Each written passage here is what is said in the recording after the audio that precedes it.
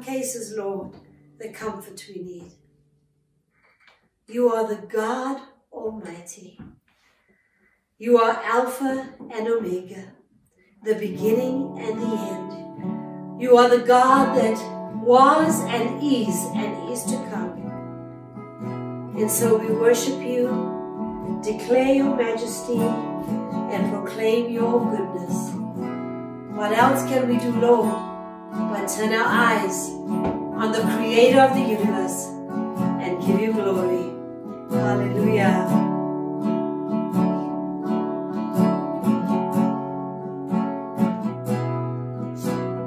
God of creation, there at the start, before the beginning of time.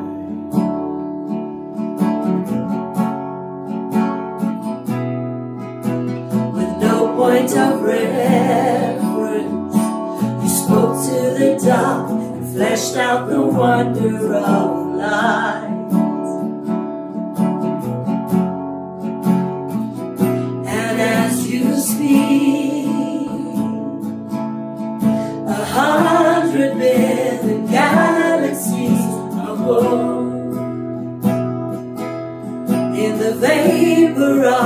your breath the planets form. If the stars were made to worship so loud, I can see your heart in everything you've made. Every burning star, a signal fire of grace.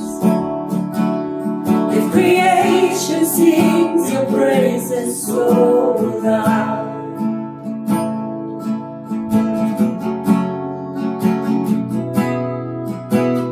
God of your promise, don't speak in vain, a syllable empty your voice.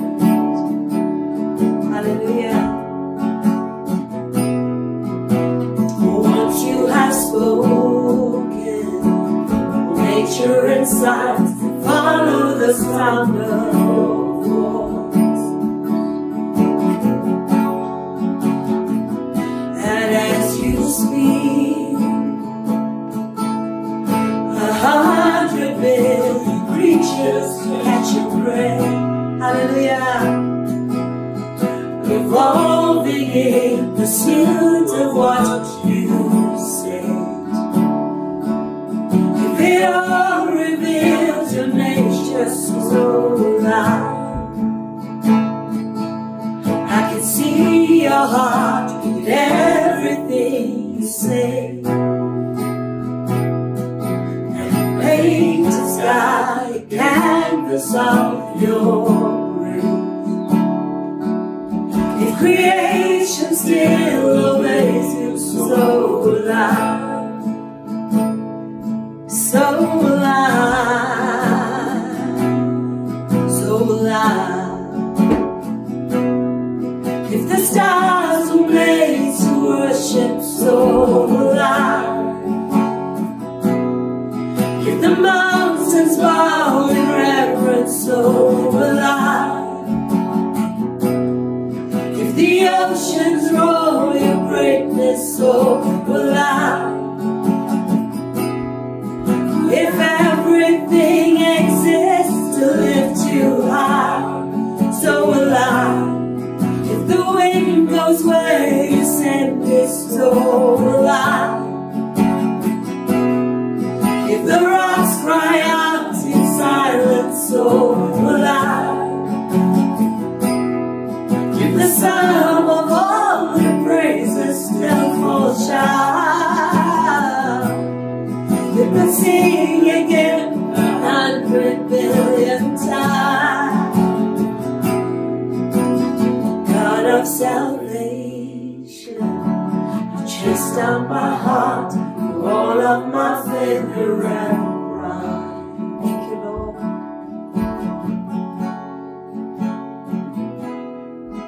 On a hill you created, the light of the world, abandoned to darkness to die.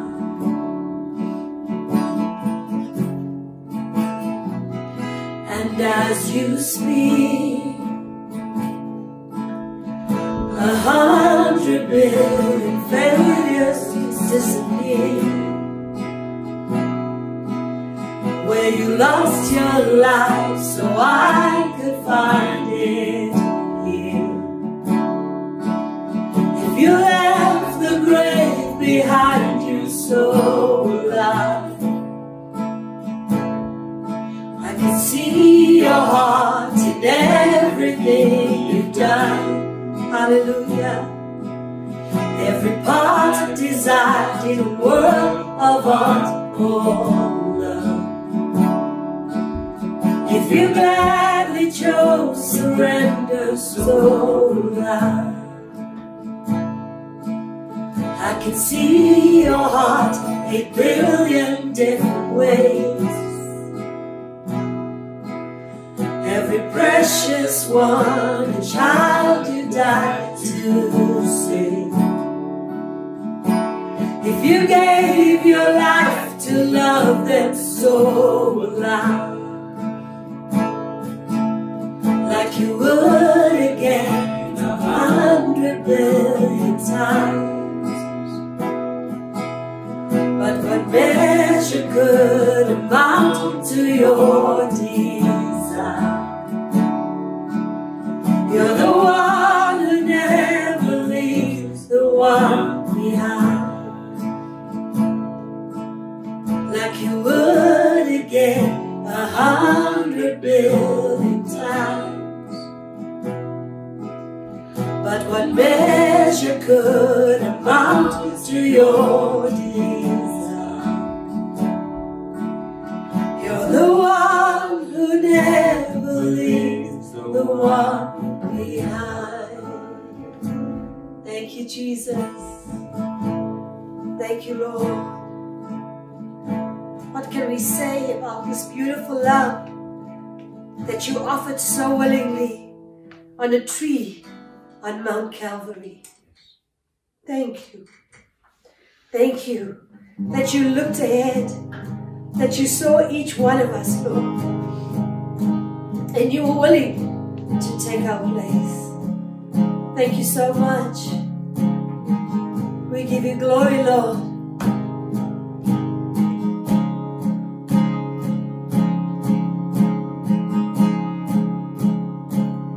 I love you, Lord, for your mercy never fails me. All my days I've been held in your hands, from the moment that I wake up until I lay my head. Oh, I will sing of the goodness of God. 'Cause all my life you have been faithful. All my life you have been so, so good. With every breath that I am able, oh, I will sing of the goodness of God. I love your voice. You have led me through the fire, and in darkest nights you are close like no other. I've known you as a father, I've known you as a friend. I have lived in the goodness of God. All my life you have been faithful, and all my life you have been so, so good. Every breath that I am able, oh, I will sing of the goodness of God. Yeah, all my life you have been faithful, and all my life you have been so, so good. With every breath that I am able, oh, I will sing of the goodness of God. Yeah, 'cause your goodness is running out, is running after me. Your goodness is running out, is running after me. With my life laid down, surrendered now, I give you everything. Your goodness is running out, is running after me. Your goodness is running out,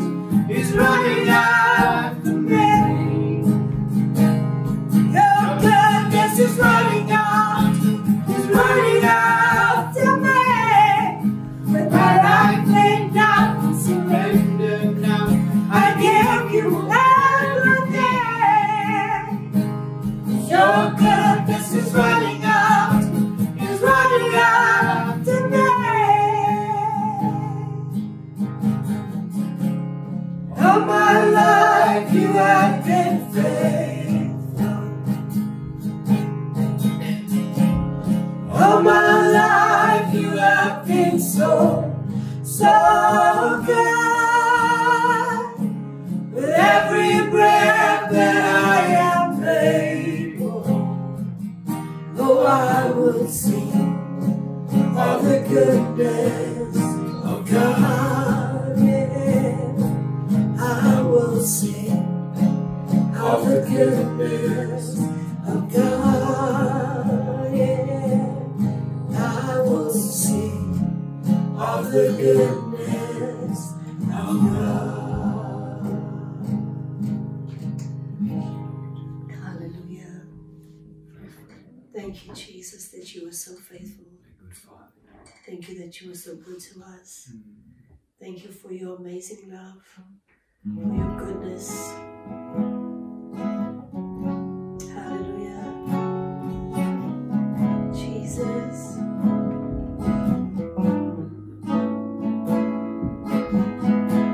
Thank you, Father.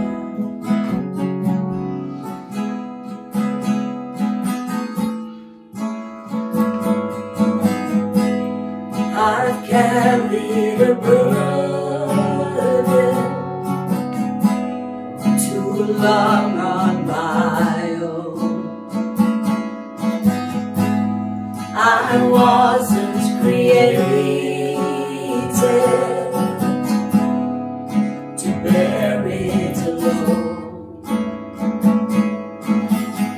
I hear your invitation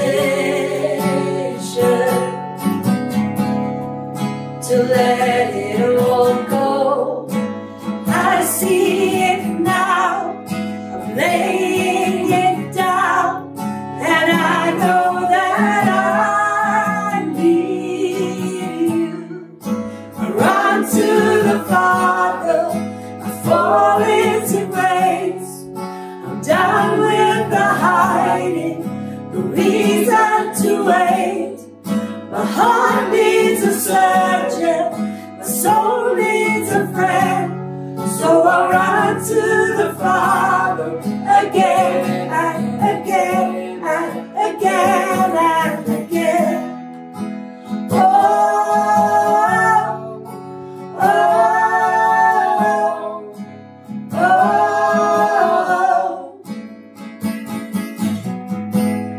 You saw my condition, had a plan from the start. Your Son for redemption, the price for my heart. And I don't have a contest for that kind of love. Don't understand, I can't comprehend. All I know is I need you. I run to the Father, I fall into grace. I'm down with the hiding, no reason to wait. My heart needs a surgeon, my soul needs a friend. So I run to the Father again and again and again and again. Oh, oh, again and again and again and again. Oh, oh,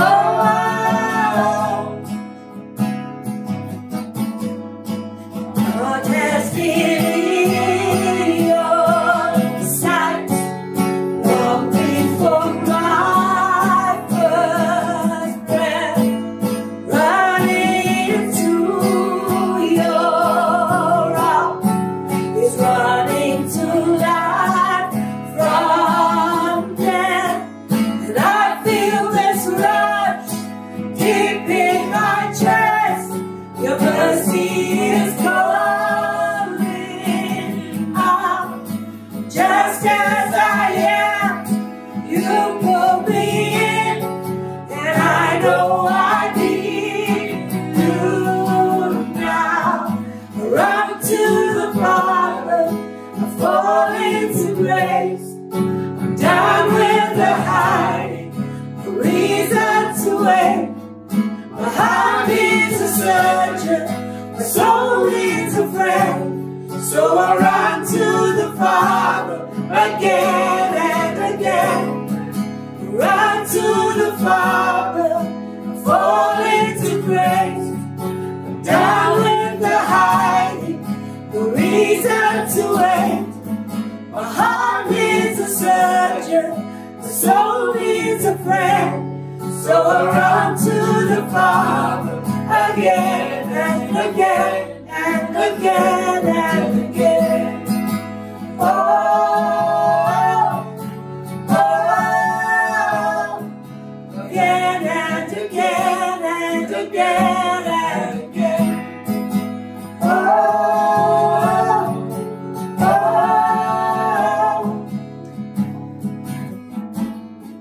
my heart has been in your sight long before my first breath, running into your arms is running till life from there. And I feel this rush deep in my chest. Your mercy is calling out. Just as I am, you pull me in, and I know I need you now. I run to the Father, I fall into grace. I'm done with the hiding, no reason to wait. My heart needs a surgeon, my soul needs a friend. So I run to the Father again and again and again and again. Oh, oh, again and again and again and again. Oh, oh, again and again and again and again. Hallelujah. Thank you, Jesus.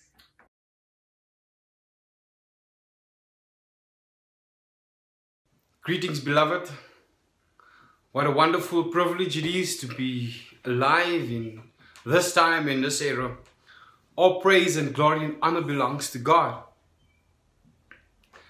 Let us pray together. Father, we give glory and praise and thanks to your holy name. Thank you for your word that is yea and amen. And thank you for your word that comes to us. I praise you and I honor you.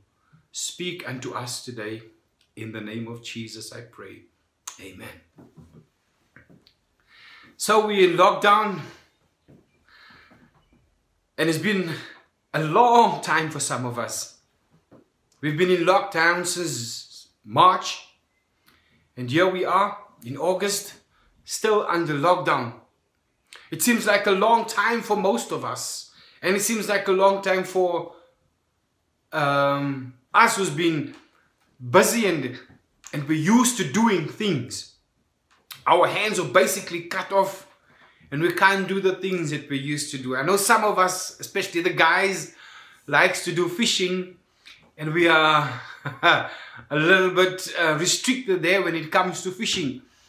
Especially when we travel to other provinces that we cannot do anymore.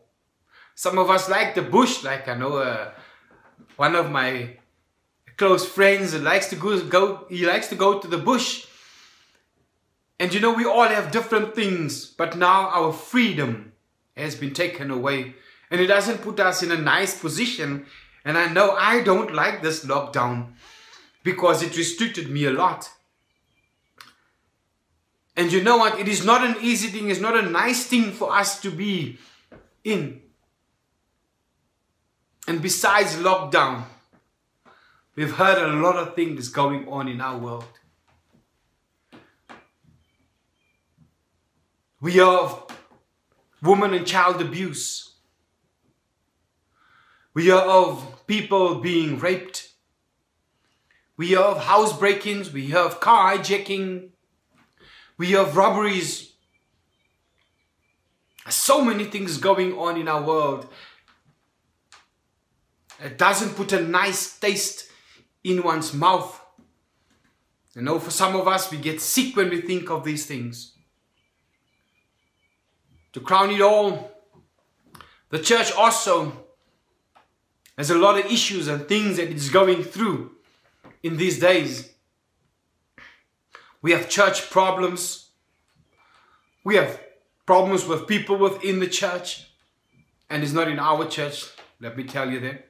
But we look around us and we see that people has got problems in their churches. They have problems in their churches.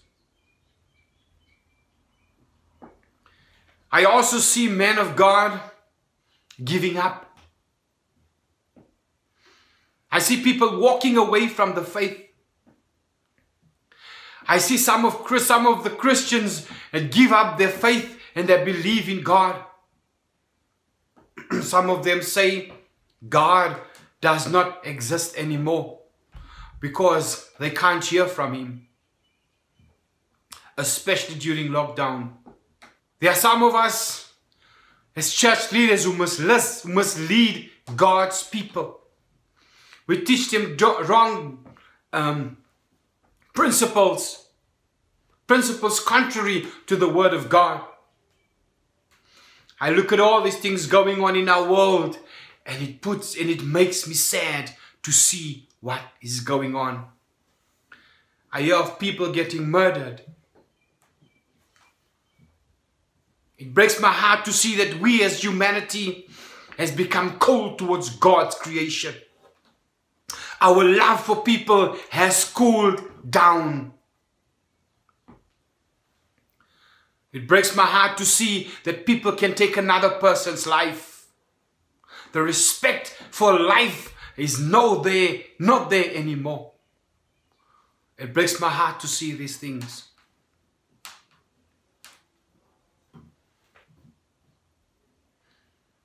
And as God's child, and as Christians, what do we do?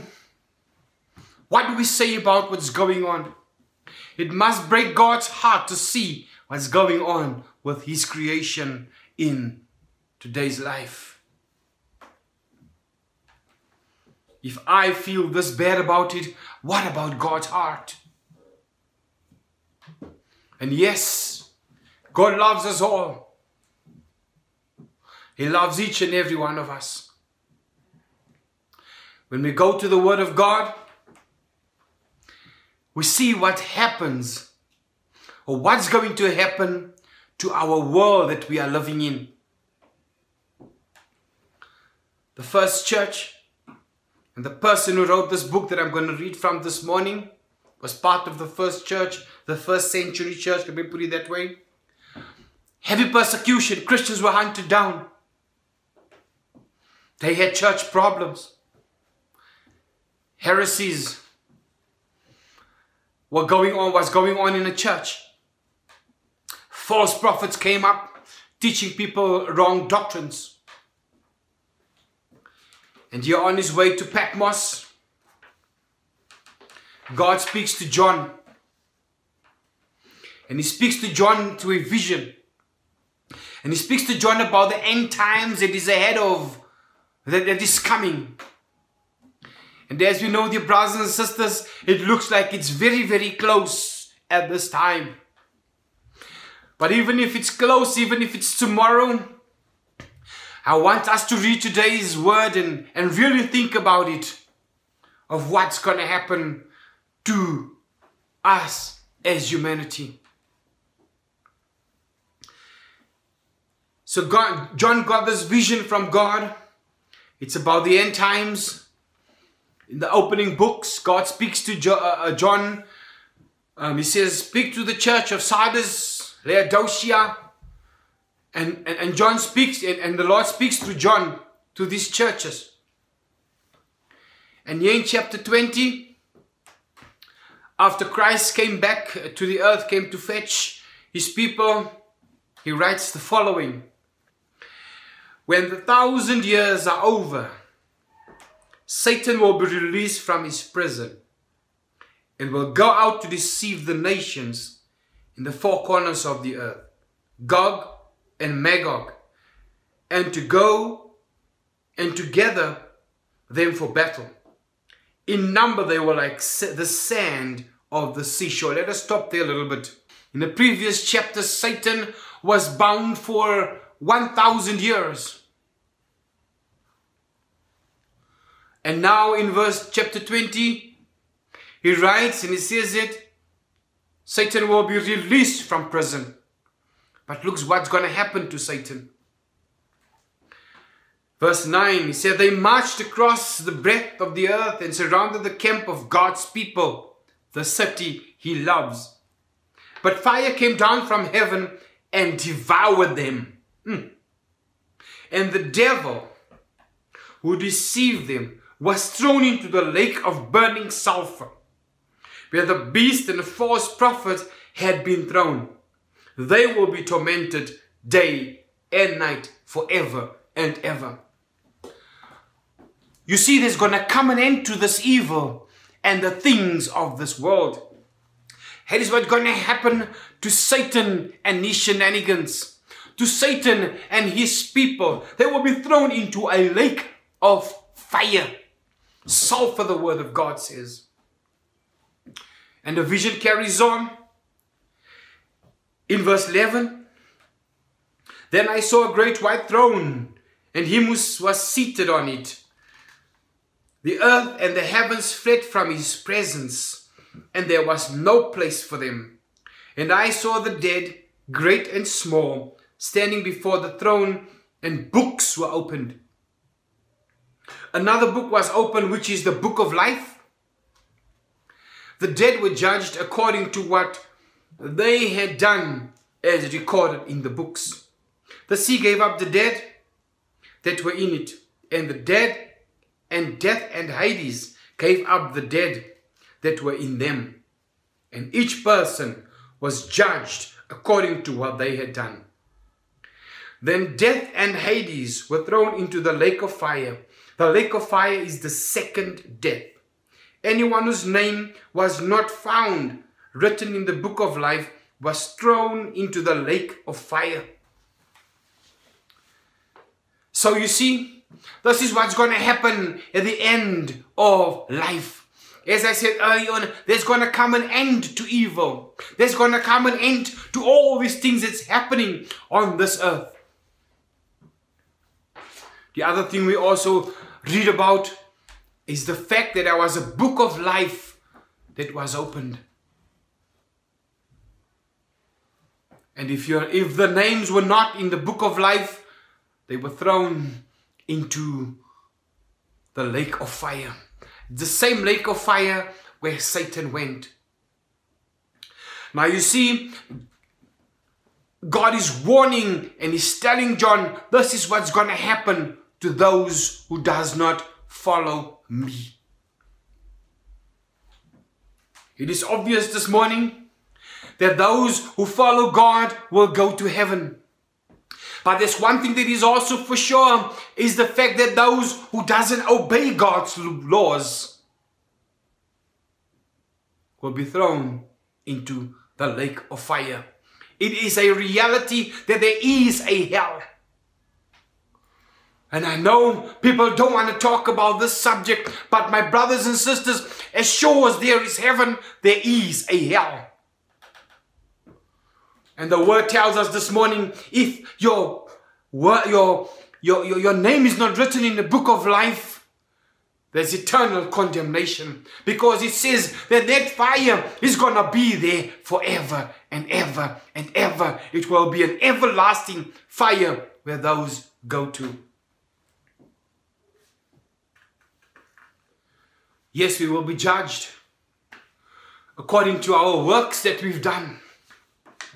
According to the things that we've done on this earth. But we serve a gracious God and a merciful God. And we can see this God, what He is like, when we read the book of Isaiah. Now the book of Isaiah, we know, is written by, is about a prophet of God. A man that was chosen by God to tell the people what God requires from them and how they should walk. The book of Isaiah also speaks about the salvation that God is bringing to all humanity. You see, God is not just a God that practices wrath, but He also practices grace and salvation. In the book of Isaiah, the final chapter of Isaiah, the Lord speaks. And He says this in Isaiah chapter 66 verse 23 to 24. All humanity will come to worship me from week to week and from month to month. And as they go out, they will see the dead bodies of those who rebelled against me. For the worms that devour them will never die, and the fire that burns them will never go out.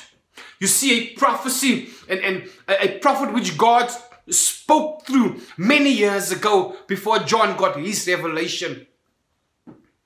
It speaks and it says, those who rebelled against God will be burning and will be thrown into the lake of fire. And the fire that burns will never go out. You see, that is the fate of evil and those who rebelled against God. But God is a gracious God. He says in the other books of Isaiah that He's sending a Messiah to die for the sins of the people. In Isaiah chapter 53, this is a chapter before chapter 66, and it reads as follows. Isaiah 53 verses 1. Who has believed our report, and to whom has the arm of the Lord been revealed? For he shall grow up before him as a tender plant, and as a root out of dry ground. He has no form or common lines, and when we see him, there is no beauty, and we should desire him, He is despised and rejected by men, a man of sorrow and acquainted with grief. And we hid, as it were, our faces from him. He was despised, and we did not esteem. Surely he has borne our griefs and carried our sorrows, yet we esteemed him stricken, smitten by God and afflicted. But he was wounded for our transgressions, he was bruised for our iniquities. The chastisement for our peace was upon him, and by his stripes we are healed. All we, like sheep, have gone astray. We have turned everyone on his own way, and the Lord has laid on him the iniquity of us all. You see, a prophecy done by Isaiah about the coming Messiah to the world and what he was coming to do. All the sins of the world was laid upon Jesus Christ. Same book, same prophet, which God spoke through. And remember the last chapter, what it says. It says that, and as they go out, they will see the dead bodies of those who rebelled against me. The same God who is giving us Jesus Christ will come. He will come and bring an end to evil. He will come back to judge people according to their works. Last Sunday we had such a wonderful message about who you are. Praise the Lord. Who are you? Are you a rebellion person? Or do you follow God? Do you obey His commandments? Do we obey His commandments as His people? And this morning we can clearly see that God is going to come and He's going to judge the world. He's going to judge the people. He's going to come back and he's going to bring an end to evil. He's going to come back and he's going to judge people on their works. What are your works like today, my brothers and sisters? Does our works please God? What is our works? Do we obey the Lord? Have we accepted Him as Lord and Savior? God is a God of grace. Even though that day is coming and it's burning and we will be judged, today we have a chance to make right. When Jesus was walking the earth, He had a conversation with Nicodemus. He was basically ministering to Nicodemus. John chapter 3 verses 1. There was a man named Nicodemus, a Jewish religious leader, who was a Pharisee. After dark one evening, he came to speak with Jesus. Rabbi, he said, we all know that God has sent you to teach us your miraculous signs and evidence that God is with you. Jesus replied, and he says the following, I tell you the truth, unless you are born again, you cannot see the kingdom of God. Here Jesus speaks to Nicodemus, and he tells Nicodemus, my friend, you have to be born to see the kingdom of God. To be born again, which it means that you have to stop in the way that you are living. If you are living a way that and a life that doesn't please God, we have to stop. We have to start all over again and start in a new life with Christ. That is what it means to be born again. He says, if you're not born again, you will not see the kingdom of God.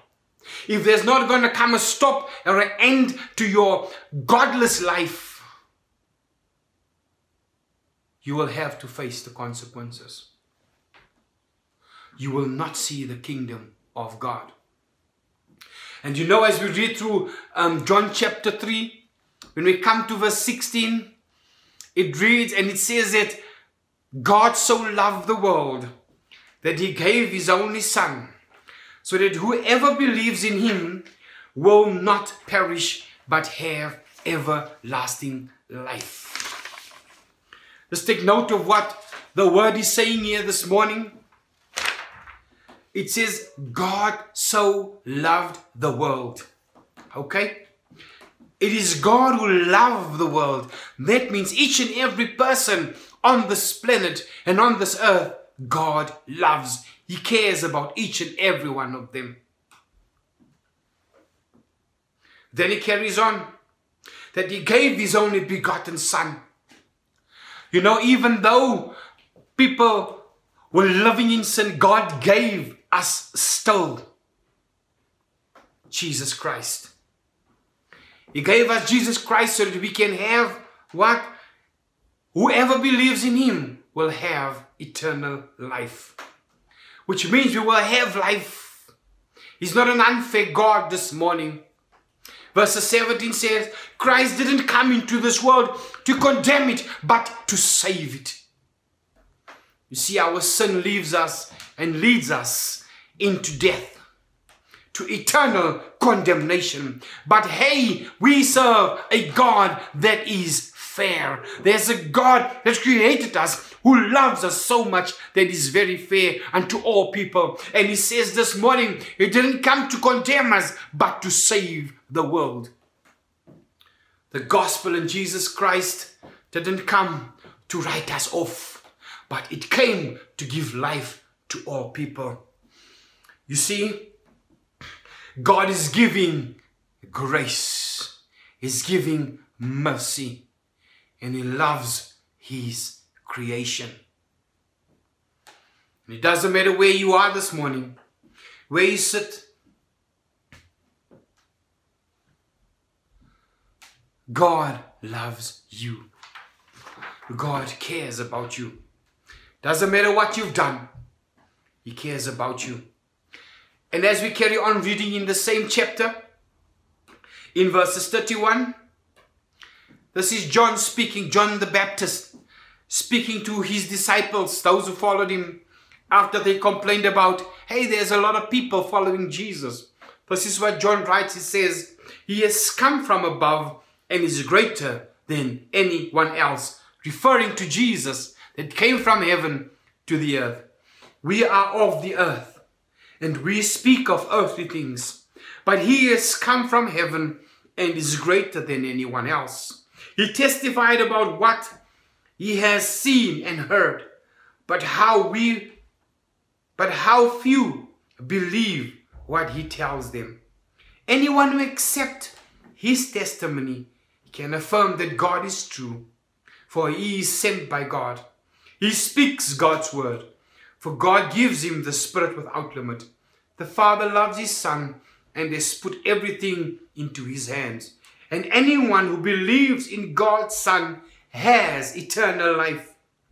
Anyone who doesn't obey the Son will never experience eternal life, but remains under God's angry judgment.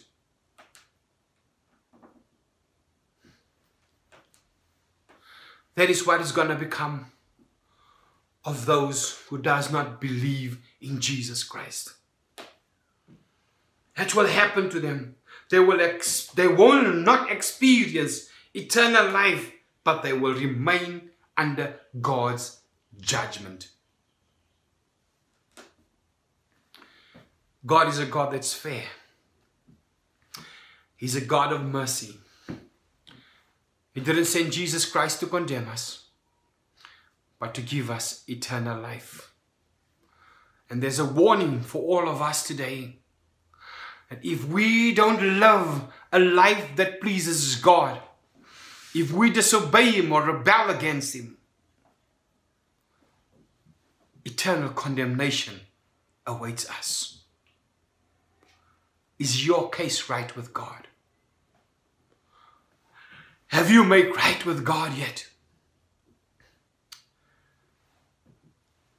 Today we have a chance to make right with the Lord. Today we can come to him with our arms wide open. He's willing to forgive our sins. My brothers and sisters, let us not take this lightly, but let us think about this one day that is coming, where God is going to judge each and every person on this earth. He's going to bring an end to the evil. He's going to bring an end to all the things, the suffering that's going on right now at this moment. Our God is coming back and he's going to judge us according to our works. What are your works like? Is your name in the book of life? If not, today we have an opportunity to make right with God. Let us serve God. Come with me on this bandwagon. Come with me, my brothers and sisters, because you see the Lord is coming back. Come accept Jesus Christ as Lord and Savior. Come take him into your life and experience life in abundance. We will have eternal life. Those that follow Jesus Christ will have eternal life. Today is a time to repent. Today we're still living in grace. Let us make the wise decision to obey God, to become one of his children, to become part of this wonderful love and a wonderful family that we belong to. May the Lord bless his word today. Let us pray together. Father, we thank you for your word that is yea and amen. My prayer this morning, O God, is that you will touch those who need you so desperately today. You can see the hearts of many. There are those who are crying out for forgiveness. Forgive us for our sins. There are those of us who's making a commitment and who's repenting. We pray, O God, that you will forgive us for our sins. We need you, Lord, more and more each day. We pray, O God, that you will have your way in us. And during this time, help us to hold on to the faith. Hold on to you, my God.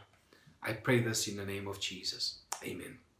Well, church family, please stay tuned for the announcement is going to come up after the message. And please tune in again on Wednesday evening when we're going to share the word of God again. So until next time, stay safe and stay blessed. Let's receive the benediction. And now may the grace of our Lord Jesus Christ, the love of the Father, and the fellowship of the Holy Spirit stay and abide within us until we meet again. Amen. Stay safe and God bless.